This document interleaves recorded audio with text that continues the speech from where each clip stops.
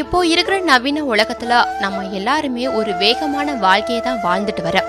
காலையில எழுந்ததுல இருந்து ஆரம்பிக்கிற ஒரு பரபரப்பு நைட்டு தூங்குற வரைக்கும் நம்மள விடுறதில்ல. பொதுவா நம்ம எல்லாருமே இந்த ஒரு பரபரப்பான வாழ்க்கை சூழலுக்கு மாறிட்டோம். இந்த சூழல் இப்போ நம்ம கிராமங்களையும் விட்டு வைக்கிறது இல்ல. நகர்ப்புறத்துல வாழ்ற மக்களுக்கு ஞாயிற்றுக்கிழமையான லீவு கிடைக்கின்ற ஒரு சின்ன சந்தோஷம் இருக்கும். ஆனா அதையும் பொருட்படுத்தாம நம்ம விவசாயி பகல் பார்க்காம இரவு பார்க்காம மழை வந்தாலும் வெயில் அடிச்சாலும் தன்னோட வேலைய தெளிவா செஞ்சுட்டு வர ஒரு மனுஷன். ஒரு நாத்தங்காலுக்கு உழவு செஞ்சு அந்த உழவை காய விடாம டெய்லி தண்ணி பாய்ச்சி அந்த தண்ணியையும் கடனா பக்கத்து பம்ப் செட்டுக்காரன்ட்ட இருந்து கடன் வாங்கி அதுல நாத்து நட்டு 30 நாள் கழிச்சு நடவு செஞ்சு வாய்க்கால வெட்டி ஒரு நாள் சாப்பிடுற சாப்பாட்டுக்கு இந்த அரிசி கிடைச்சா போதும்னு பேராசை இல்லாத ஒரு சக தோழன் எவ்வளவு கஷ்டப்படுறான்னு இதுல இருந்து பாருங்க.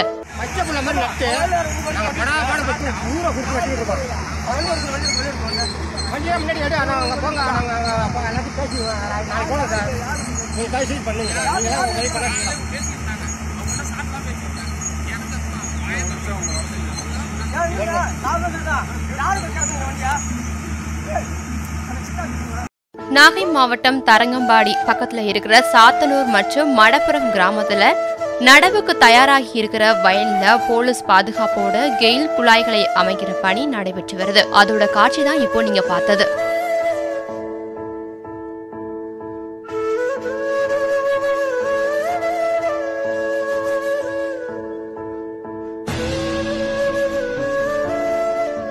தன்னோட நடவுல நடந்தா கூட செடி செத்துருமோன்னு பார்த்து உரம் போட்டு பூச்சிக்கொல்லி மருந்து தெளிச்சு வர்ற ஒரு விவசாயியோட கண்ணு முன்னாடியே இந்த ஹைட்ரோ கார்பன் திட்டம் செயல் எவ்வளவு வேதனையை தருமோ தெரியலங்க. விவசாயத்தை அழிக்கிற இந்த ஹைட்ரோ கார்பன் திட்டம் பற்றி வேதனை தெரிவிக்கிற ஒரு விவசாயியோட குரலை கேளுங்க. தெரியுது, இந்த வயல்வெளி நாகப்பட்டினம் மாவட்டம் பக்கத்தில் இருக்கிற மயிலாடுதுறை ஒட்டி இருக்கிற செம்மனார் கோயில் அப்படிங்கிற அந்த கிராமத்துக்கு பக்கத்தில் இருக்கிற சாத்தனூருங்கிற கிராமத்தில் இருக்கிற வயல்வெளி. இப்போ இந்த வயல்வெளியில் வயல் நடவுக்காக இங்கே இருக்கிற இந்த கிராமங்களில் இருக்கிற மக்கள் எல்லாம் விவசாயத்தை நிலத்தை வந்து பண்படுத்தி நாற்று விட்டு நடவு போடுறதுக்கு இந்த நாற்றங்கால் வந்து ரெடி பண்ணியிருக்கிறாங்க. ஆனால் இந்த நாற்றங்கால நடவுலாம் போடுறதுக்கு தயாராக இருக்கிற இந்த நிலத்தில் ஓஎன்ஜிசி நிர்வாகம் பெட்ரோல் எடுத்து அந்த பெட்ரோலை எண்ணெய் எரிவாயு குழாய் மூலியமாக நரிமணம் சுத்திகரிப்பு நிலையத்துக்கு அனுப்புறதுக்காக பதப்படுத்தப்பட்ட வயலில் சேடை ஓட்டி நடவுக்கு தயாராக இருந்த அந்த வயலில் ஜேசிபி இயந்திரத்தை புக்லின் இயந்திரத்தெலாம் விட்டு பள்ளம் தோண்டி பைப்பு புதைக்கிறதுக்கு வேலை நடந்துகிட்டு இருக்குது. இந்த பைப் புதைக்கிறதுக்கு எதிராக தொடர்ச்சியாகவே இங்கே பல ஆண்டுகளாக போராட்டம் நடந்துக்கிட்டு இருக்குது. அந்த போராட்டத்தை கண்டுக்காமல் இந்த வேலைகள் நடப்பிடுது.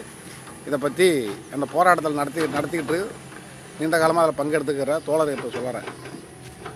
இது சாத்தனூர் தரங்கம்பாடி தாலுக்காவில் உள்ள சாத்தனூர் கிராமத்தில் இந்த அநியாயம் நடந்துகிட்டு இருக்குதுங்க. இது வந்து மாதானத்துலேருந்து மேமாத்தூர் பவர் அந்த கெயில் பைப் லைன் பதித்து கனெக்ஷன் கொடுக்கறதுக்கான வேலைகளை அரசு திட்டமிட்டு செய்யுது. இதை எதிர்த்து நாங்கூர்லேயே மறியல் நடந்துச்சு.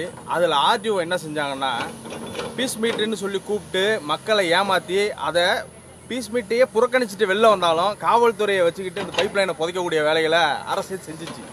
இந்த அரசு வந்து நம்மளுக்கானது இல்லை, திரும்ப நிரூபிக்குது நம்மளுக்கானது இல்லைன்னு. ஆனால் இதை போராடி தான் தடுக்க முடியும், வேறு வழியும் இல்லைங்க. எங்களுக்கு சட்டமும் எங்களுக்கு எதிராக இருக்குது, ஆட்சியாளர்களும் எதிராக இருக்கிறாங்க. ஆனால் ஒரே ஒரு நம்பிக்கையை ஒரு 4 நாளைக்கு முன்னாடி இந்த அரசியல் கட்சி பெருந்தலைவர்கள் எல்லாம் நம்மளுக்கு கொடுத்துருந்தாங்க. அது மிகப்பெரிய சந்தோஷமாக இருந்துச்சு. அது என்னென்னா இந்த ஹைட்ரோ கார்பன் திட்டத்தையும் இந்த கெயில் பைப்லைன் திட்டத்தையும் தடுத்து நிறுத்தணும் அரசுக்கிட்ட வலியுறுத்தினாங்க. ஒரு அறிக்கை, கண்டன அறிக்கைகளை எல்லா பத்திரிகைகளையும் எல்லா மீடியாவிலையும் இந்த அரசு தர கட்சிகள் பெருங்கட்சி தலைவர்கள் கொடுத்துருந்தாங்க. மகிழ்ச்சியாக இருந்தது.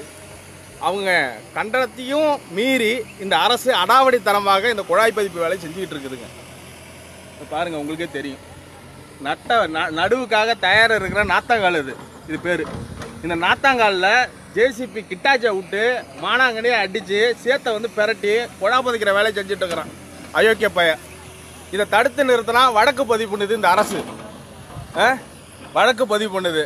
எங்களை வந்து குண்டாசில் போடணும்னு மிரட்டுறான், NSAல பதிவு பண்ணணும்னு மிரட்டுறான் இந்த அரசு. இது யாருக்கான அரசு? ஏழைக்கான அரசா? இது விவசாயிகளுக்கான அரசா? திருட்டு பயலுக்கான அரசு, பெரு நிறுவனங்களுக்கான அரசு மீண்டும் மீண்டும் நிரூபிக்கிறது. இது வீழ்ச்சியான போராட்டத்தின் மூலமாக தான் தடுத்து நிறுத்த முடியும். லட்சம் பேரை திரட்டணும். தமிழகத்தில் ஜல்லிக்கட்டுக்காக திரண்டது போல 10 மடங்கு திரண்டால் மட்டும்தான் இந்த பேரிடர் திட்டத்தை தடுத்து நிறுத்த முடியும். கட்சி தலைவர்களே, உங்களுக்கு சொல்லி வருகிறேன், அறிக்கையுடன் நின்று விடாதீர்கள், களத்துக்கு வாருங்கள். தோ இருக்க களம், வந்து தடுத்து நிறுத்துங்க. நீங்க பத்திரிகைகளையும் அறிக்கைகளையும் மீடியாவில் செய்தியாட நிறுத்திடாதீங்க. தோ இருக்கு களம், நீங்க வாங்க, நாங்க உங்க கூட நிக்கிறோம், கிராம மக்கள் நிக்கிறோம். அனைத்து கட்சி தலைவர்களும் வந்து தடுத்து நிறுத்துங்க இந்த அநியாயத்தை.